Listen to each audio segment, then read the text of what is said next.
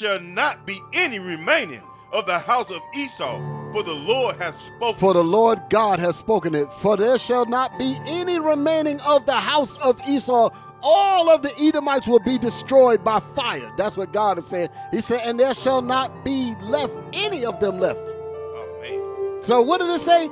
Thus saith who? What did it say after that?